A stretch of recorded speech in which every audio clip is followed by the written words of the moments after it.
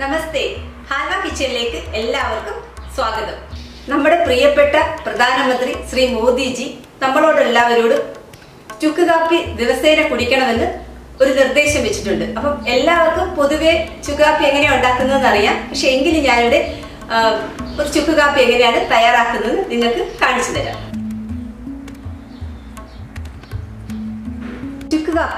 ചുക്ക് കാപ്പിക്ക് വേണ്ട ചേരുവകൾ: ചുക്കുപൊടി 1 ടീസ്പൂൺ, മല്ലിപ്പൊടി 1 ടീസ്പൂൺ, ജീരകപ്പൊടി 1 ടീസ്പൂൺ, ഉലുവാപ്പൊടി 1 ടീസ്പൂൺ, ഏലക്കാപ്പൊടി 1 ടീസ്പൂൺ, കറുവപ്പട്ടപ്പൊടി 1 ടീസ്പൂൺ, കുരുമുളക് പൊടി 2 ടീസ്പൂൺ. അതുകൂടാതെ 50 ഗ്രാം കരിപ്പെട്ടി, 1 പൊടി തുളസിയില, 1 ടീസ്പൂൺ നെയ്യ്, 1 ലിറ്റർ വെള്ളം. നമുക്കിതെങ്ങനെയാണ് തയ്യാറാക്കുന്നതെന്ന് നോക്കാം.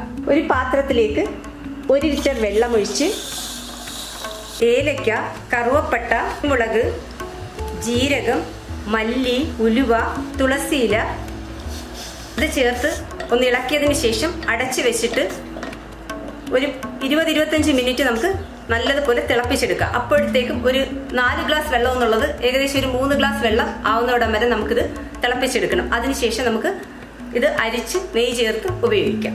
കാപ്പി ഒന്ന് നല്ലതുപോലെ തിളക്കട്ടെ.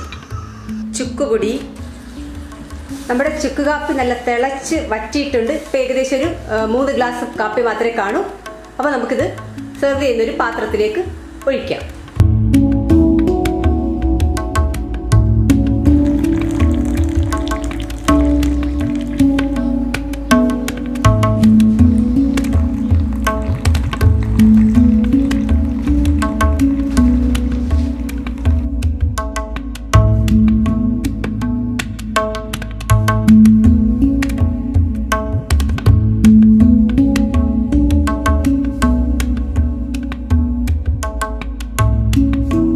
ചുക്ക് കാപ്പി റെഡി.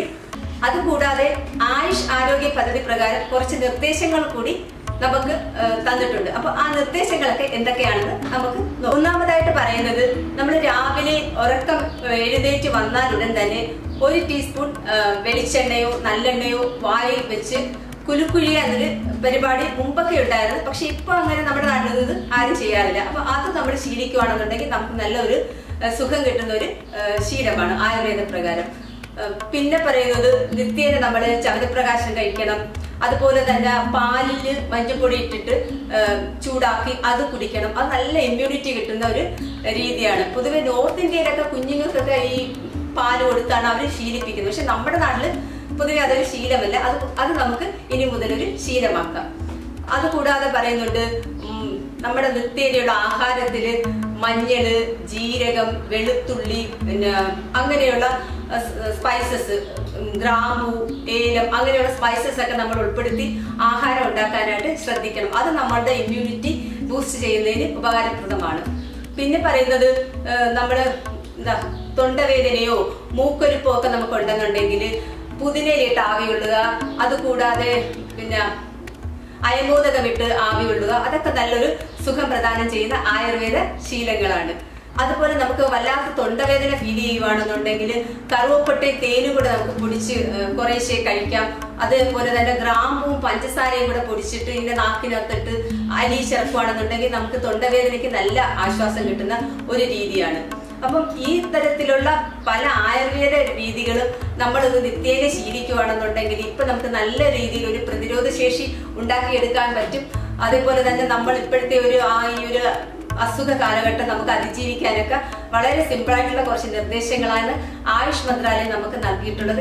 ഇതെല്ലാവരും അവരവരുടെ ജീവിതത്തിൽ നിത്യവും ശീലമാക്കുകയാണെന്നുണ്ടെങ്കിൽ വളരെ ആരോഗ്യവും സന്തോഷവും ഐശ്വര്യപ്രദവുമായ ഒരു ജീവിതം നമുക്ക് കൈപ്പിടിയിൽ ഒതുക്കാൻ പറ്റും. അപ്പൊ എല്ലാവരും ഈ നിർദ്ദേശങ്ങൾ പാലിക്കാൻ ശ്രദ്ധിക്കണം. അതിനുവേണ്ടി ഈ ആരോഗ്യ മന്ത്രാലയങ്ങൾ നമുക്ക് തന്നിട്ടുള്ള ഈ നിർദ്ദേശങ്ങൾ എല്ലാവരും പാലിക്കണമെന്ന് ഞാൻ നിങ്ങളോട് അപേക്ഷിക്കുകയാണ്. Thank you.